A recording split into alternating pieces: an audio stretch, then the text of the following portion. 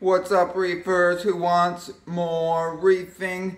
This is Alex Wilson here, Alex Pora Corals, and this is a video blog format that I'm trying to do. If you haven't noticed, as often as I can, just do some every day. Everything that I do daily, that I'm doing. Let's talk about it. I got the good, I got the bad, I got a whole bunch of the ugly over here, and I got manure or reefing. That's right, that's where I have added chicken manure to my small polyp aquariums with coral. I must be absolutely mad, but let's check out what I got here today to check out. Alright, so here's a shot of a little bit of the things that I am adding to my aquariums right here. I want to mention really quick, the first one is what they call No Pox by Red Sea, and this is the carbon dosing that I'm using. So technically it's called the Algae Management Nitrate Phosphate X. So great product, highly recommend it so far. It's really great. It has 3 different levels on the dosage, a minimum, a medium, and a maximum. That's pretty useful. And so it's kind of like, your alkalinity, where you see that your alkalinity is a little bit low. You dose it one day for a couple days or so, and it goes down. It's kind of like where your alkalinity goes up, and so it's kind of like that, but the opposite. So I see on there that my nitrate and my phosphate are a little higher, so I'll add this for a couple days, or 3 days, and yeah, sure enough, the nitrate and phosphate starts to go right down. So depending on how much you want it to go down, that's you add you keep doing it, or you increase the dosage. So yeah, it's pretty good. And so yeah, same as I could grab this, the Alpha Reef that I'm using, to dose the alkalinity. I like that as well, and it's same thing. It's just it's not a. Some people are scared of it just because it uses a type of carbon dosing technology, but it doesn't affect your nitrates or phosphates in any way. It's the Alpha Reef, and so what it does is that it just increases your alkalinity, but uses bacteria to help break it down into the what it is the alkalinity and then the calcium. And it takes a couple days for it. So anyway, so that's the Alpha Reef, and this is the food grade hydrogen peroxide that I use to dip my frags that I get in, the new corals that I get in. I use to dip these guys right here. And so I don't dip the whole, to clarify though, I don't dip the whole coral in there. I just dip the frag plug. So I don't dip the whole coral, just the frag plug. Just instead of breaking off the coral and resetting it in a new plug, I keep the original coral and I keep the original plug, but I dip the coral in this food grade hydrogen peroxide right here, and this I got off of Amazon. And so I just dip it for just about a minute, so I hold the actual coral just into a little Tupperware container, and so far so good with that. And I also added a little bit of this digestive enzymes 1000 mg. So I did a video on this before, but not recently. So here's another look at it really quick, like what's going on with this. Well, this is what is known as your probiotics, and if it's good enough for people, it might be good enough for your reef aquarium. I don't know, but I have added this. Added this yesterday as well to my main display. And so for us, yeah, this is supposed to be like an inoculation to your probiotics, to your digestive system and tract. It's supposed to be healthy. And this is in addition to just what the bacteria, which is what they're calling the probiotics. And this one has a bunch of other things in it, and so instead of just having one strain of bacteria, which a lot of them do, this one has 10 strains and actually says 10 billion CFUs, and that's how many bacteria are actually in here. So it tells you exactly, per, exactly how much you're actually adding, and, per capsule there. And it also has, I'm thinking a prebiotic blend. I'm trying to think what that is. But yeah, it's got some other things in here, that are supposed to be healthy. It has a marine digestive blend. So that's, that has even some nori in it, and some, and some other things like that, some algae. And then it has a natural enzyme blend, and that's like, it has some agave and some other types of different types of plants like that. So, it can't be that detrimental to Reef Aquarium. I've added it and had some, I haven't seen any bad results from that. So, yeah, but I'm not sure if I'm actually like it as an inoculation, or whether it's just, or it's more as like a food, but I've just added like 1 capsule to my 100-gallon main display for, about once a week. I don't go super crazy with it, but yeah, there it is.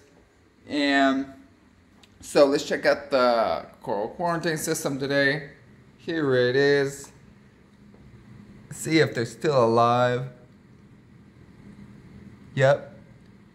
Everything seems to be still alive over here. Let's check out the Abe's corals right here. Got the firecracker. Oh my god, it's still alive. Can't believe it. Cracking away in there. So let's check out the Tierra del Fuego. Still alive. Still got some good colors. Key lime pie looking fuzzy. Yep. Alright. Well, I got this coralline algae in here going absolutely nuts, which is good. I want to get it. It's even growing over here all on my crushed coral right here. As long as I don't stir it up too much, it goes through, starts turning really dark green right there. Gets that green algae on it like this, and then coralline algae starts going on it like crazy.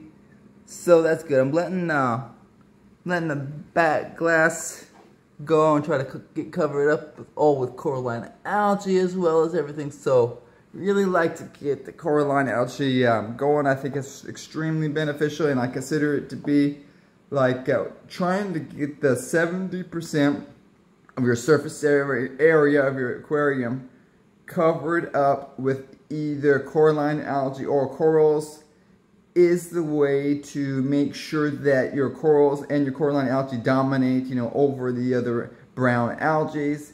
And I believe that there's the corals certainly have natural anti-dinoflagellate and anti-other green and diatom types of properties. Yeah, they have like anti-algal properties, that doesn't let the other algae grow on them. And this is obvious with the corals. Like, check out my Dietary right here. There's no diatoms, there's no brown algae, there's nothing on the coral. Why is that? Well, it's because I think it's chemically, there's no way that the algae can latch onto it and actually grow when they're healthy. Of course, when they're unhealthy, that's when you see a situation where the algae will attach to the corals. And so I believe the same thing is seen with the coralline algae. See, because the coralline algae doesn't want the diatoms and the other algae to be colonizing it.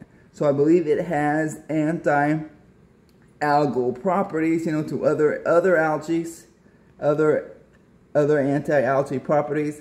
And I believe that, I don't know if that extends to bacteria, but certainly algae, and I don't, probably doesn't extend into the water, onto the other rocks or anything, but certainly on the tissue itself. But yeah, I'm certain that that's something that some scientists can do some more testing on. I've got a bristleworm right there. There he is. Check him out. Bristleworm eating in there. Alright, so that's what I figure, and so that's the thing. Oh yeah, and the same thing is true with freshwater aquariums. Ironically, it's just like almost a mirror image. I can't believe it as far as reef aquariums and the freshwater planted aquariums. where they believe that the freshwater plants, they have anti-algal properties when they're healthy. When they're not healthy, they do not. Or they certainly suffer and they start to get the browns and the dinoflagellates all over them. And so it's the same thing, and they'll try to get the 70% of the surface area covered up with the algae or with the plants. And then they'll have a lot better results where they don't have where the plants will dominate over the smaller types of algae. So I believe the same thing is true with the reef aquariums. Anyway, so let's check out, what do we got here? Oh yeah, I moved this, the orange, orange Montipora digitata, branching digitata they call them. So there he is, huge frag right here, almost a colony. Absolutely love him. He's pretty crazy. So I put him there. Hopefully it doesn't fall down. It's open pretty good, nice and fuzzy. I'll have to get some shots of the blue light out because it looks extremely orange. I don't know how it's gonna come out with the orange filter, but there he is. Got the Crocea clam, little baby clam right there from Biota. So far so good there. There's a look at the new fuzzy, well, just a colt, some type of colt finger leather. So there he is there. And so she got the main display. See how it's doing today. Say hi to the yellow tang. What? You want food or you want us to get out of here? That was like a charger here. Could be charging the phone. Poor guy. He's saying hi. Hi guys. Alright. Let's check out the other corals in here. Shot of the main display. This gives my 100 gallon. This is a cade. 5 feet long. By 2 feet deep. And it's 14 inches tall. Sure wish it was 16. It would have been so much better. Just 2 more inches. You really just get it just slightly too shallow, but other than that, it's pretty, so far so good. Got my MP60 on this side, and let's check out this side over here, Aphilius.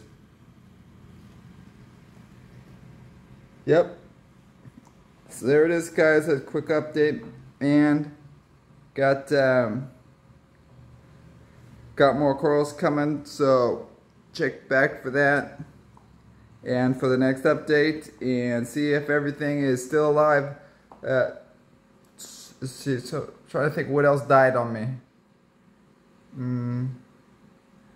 I guess that's it.